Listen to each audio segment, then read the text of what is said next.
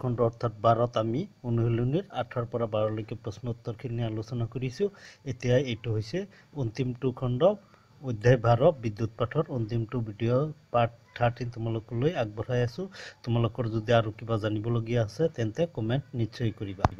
221 পৃষ্ঠাৰ অনুশীলনীৰ 13 নম্বৰ প্ৰশ্ন 10-20 ভোল্ট লাইনৰ লগত সংযোগ কৰা এটা বৈদ্যুতিক চুলাৰ গৰম ফলিখনৰ দুটা ৰোধ কুণ্ডলী এ আৰু বি আছে আৰু প্ৰত্যেকৰে ৰোধৰ মান 24 ওম, যিকেইটা পৃথকে পৃথকে শ্ৰেণীবদ্ধভাৱে আৰু সমান্তৰালভাৱে সংযোগ কৰিব পাৰি। এই তিনিও ক্ষেত্ৰত প্ৰবাহ কি হ'ব?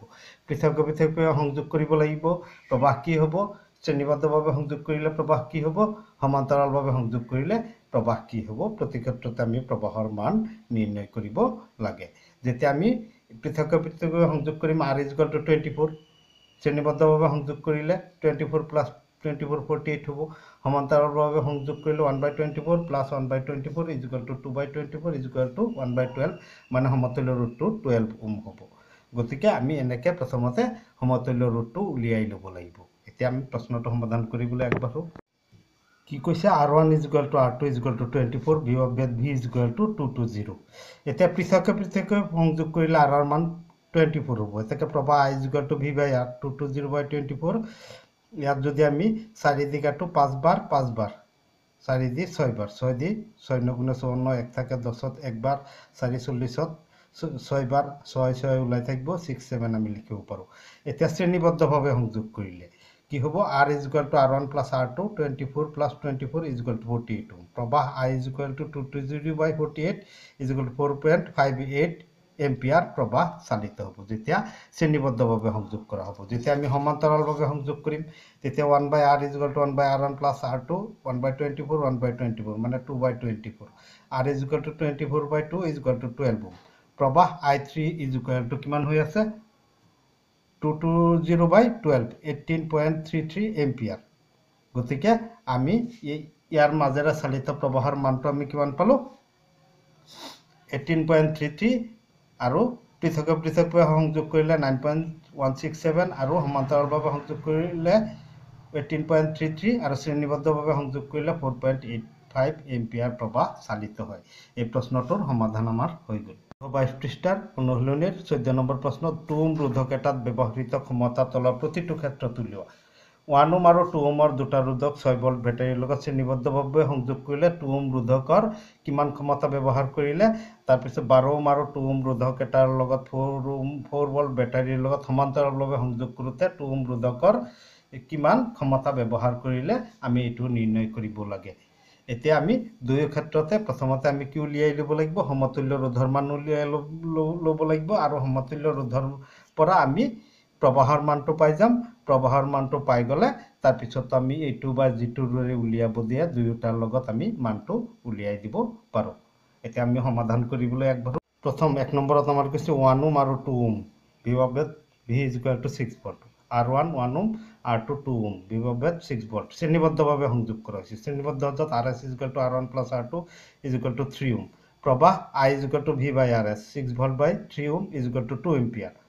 এতিয়া 2 ওম ৰোধৰ ক্ষমতা আমি কি পাইছিলোঁ? I²R, I ৰ মান পালোঁ 2 স্কুৱেৰ, আৰু R ৰ মান দিয়াই আছে। 2 ওম ৰোধকৰ ক্ষেত্ৰত কৈছে 2, গতিকে 2 স্কুৱেৰ × 2 = 8, আৰু ক্ষমতাৰ একক কি? ৱাট। এতিয়া আমি 2 নম্বৰটো কৰিবলৈ দুই নম্বৰটো সমাধান কৰিবলৈ আগবাঢ়োঁ। এতিয়া আমি সমান্তৰাল সজ্জা, এই দুটা সমান্তৰাল সজ্জাত আছে, আৰু B = 4 ভোল্ট। এতিয়া আমি 2 ওম ৰোধকৰ মাজৰ ক্ষমতা উলিয়াব লাগে। গতিকে আমাৰ ইয়াৰ লগত ইয়াৰ সম্পৰ্কই নাই, যিহেতু সমান্তৰালভাৱে আছে। এতেকে 2 ওম ৰোধৰ ক্ষমতা = কি হ'ব? 2 ওম ৰোধৰ ক্ষমতা আমি ইয়াত কি পাইছোঁ? R ৰ মান পাইছোঁ, আৰু V আমি কি পাওঁ? V²/R,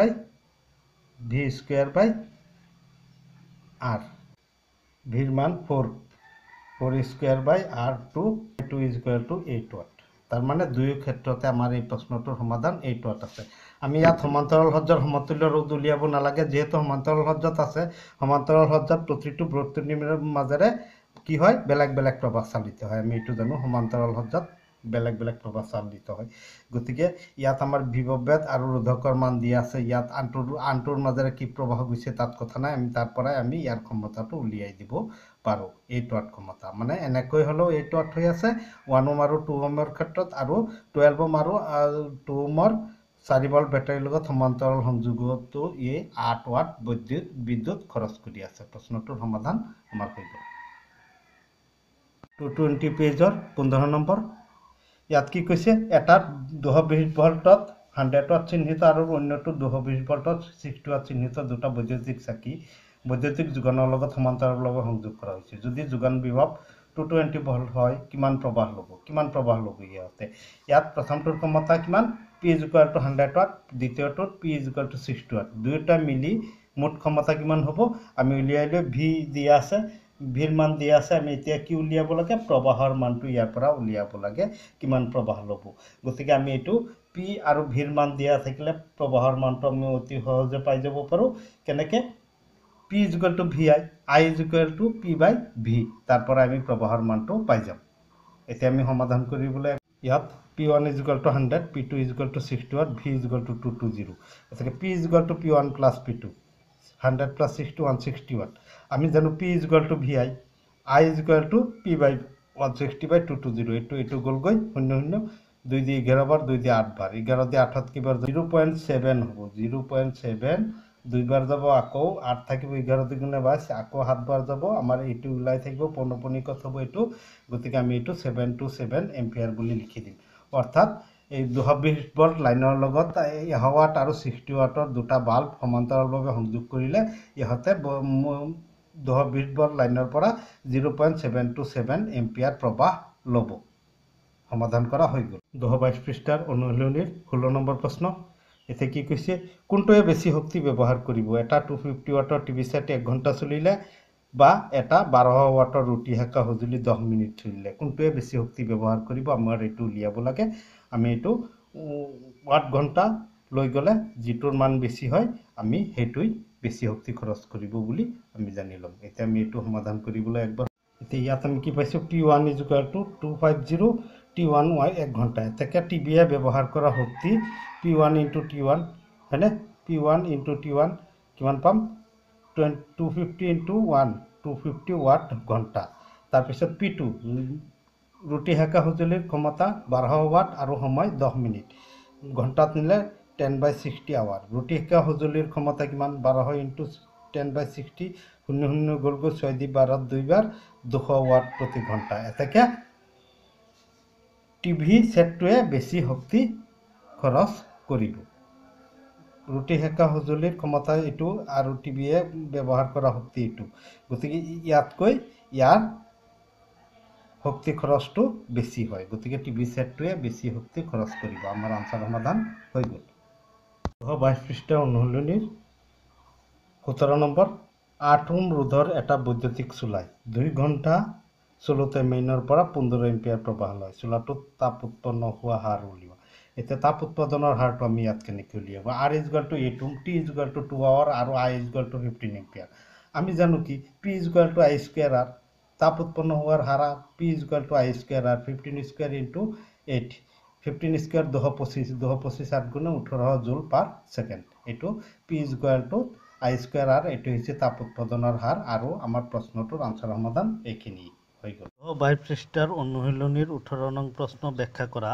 বৈদ্যুতিক চাকিত বেছিভাগ টাংস্টেনৰ ফিলামেন্ট ব্যৱহাৰ কৰা হয় কিয় আনসাৰ বৈদ্যুতিক চাকিত বেছিভাগ টাংস্টেনৰ ফিলামেন্ট ব্যৱহাৰ কৰাৰ কাৰণ ইয়াৰ নমনীয়তাৰ বাবে অতি মিহি তাৰ সাজিব পাৰি মানে একদম মিহি তাৰ সাজিব পাৰি ইয়াৰ ৰোধকতাৰ মান উচ্চ ইয়াৰ ৰোধৰ মান উচ্চ যাৰ বাবে প্ৰচুৰ তাপ উৎপন্ন হয় ইয়াৰ গলনাংক উচ্চ গতিকে ই সহজে গলি নাকে প্ৰচুৰ তাপ সহ্য কৰিব পাৰে হে ইয়াত আমি টাংস্টেন ধাতু ব্যৱহাৰ কৰো 22 পৃষ্ঠাৰ অনুশীলনীৰ 18 ব্যাখ্যা কৰা বি নম্বৰ বৈদ্যুতিক তাপীয় সঁজুলি যেনে ৰুটি হেকা সঁজুলি আৰু ইস্ত্ৰিৰ কুণ্ডলীত বিশুদ্ধ ধাতুৰ পৰিৱৰ্তে সংকৰ ধাতু কিয় ব্যৱহাৰ কৰা হয় আনসাৰ বৈদ্যুতিক তাপীয় সঁজুলিত বিশুদ্ধ ধাতুৰ পৰিৱৰ্তে সংকৰ ধাতু ব্যৱহাৰ কৰাৰ কাৰণ সংকৰ ধাতুৰ ৰোধকতা ইয়াৰ গঠনকাৰী ধাতুতকৈ বেছি হে প্ৰচুৰ তাপ উৎপন্ন হয় ই উচ্চ উষ্ণতাটো জাৰণ নঘটে আৰু দৃঢ় 3 নম্বৰ ইয়াৰ গলনাংক অতি উচ্চ হোৱা দেখা যায়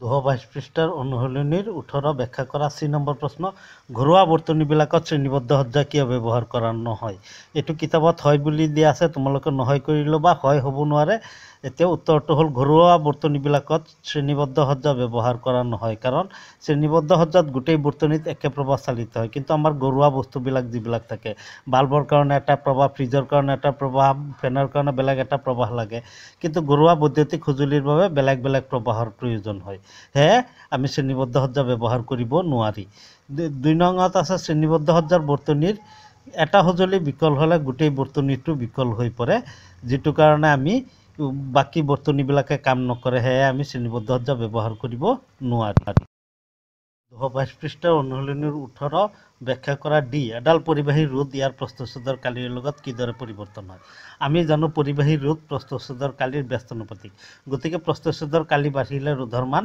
কমিব আৰু প্ৰস্থচ্ছেদৰ কালি কমিলে ৰোধৰ মান বাঢ়িব কাৰণ ই বিপৰীতভাৱে হয় এটা বাঢ়িলে আনটো কমি যায় সেইকাৰণে ব্যস্তানুপাতিক বুলি কৈছে গতিকে প্ৰস্থচ্ছেদৰ কালি বাঢ়িলে ৰোধৰ মান কমিব আৰু প্ৰস্থচ্ছেদৰ কালি কমিলে ৰোধৰ মান কি হ'ব কমি যাব 222 পৃষ্ঠাৰ অনুশীলনীৰ 18 ব্যাখ্যা কৰা ই নম্বৰ বৈদ্যুতিক সৰবৰাহৰ বাবে সাধাৰণতে তাম আৰু এলুমিনিয়ামৰ তাৰ কিয় ব্যৱহাৰ কৰা হয় তাম আৰু এলুমিনিয়ামৰ ৰোধকতা অতি কম মানে ৰূপ আটাইতকৈ কম ৰোধকতা আটাইতকৈ ভাল পৰিবেশী তাৰ পিছতে তাম তাৰ পিছতে আমি এলুমিনিয়ামক পাইছো ৰোধকতাৰ তালিকাত ইহত অতি ভাল পৰিবেশী মানে এইবিলাক অতি ভাল পৰিবেশী ইহতৰ নমনীয় গুণৰ বাবে অতি দীঘল তাৰ সাজিব পাৰি ধাতুবিলাক নমনীয় তাম আৰু এলুমিনিয়াম নমনীয়তাৰ বাবে ইহতক অতি দীঘল তাৰ সাজিব পাৰি ইয়াৰ উপৰি এলুমিনিয়ামে বায়ুৰ অক্সিজেনৰ দ্বাৰা জাৰিত হৈ বায়ুৰ অক্সিজেনৰ সৈতে বিক্ৰিয়া কৰি এলুমিনিয়াম অক্সাইডৰ এটা আৱৰণ গঠন কৰে যিটো ধাতুটোৰ পৃষ্ঠতে লাগি থাকে আৰু ই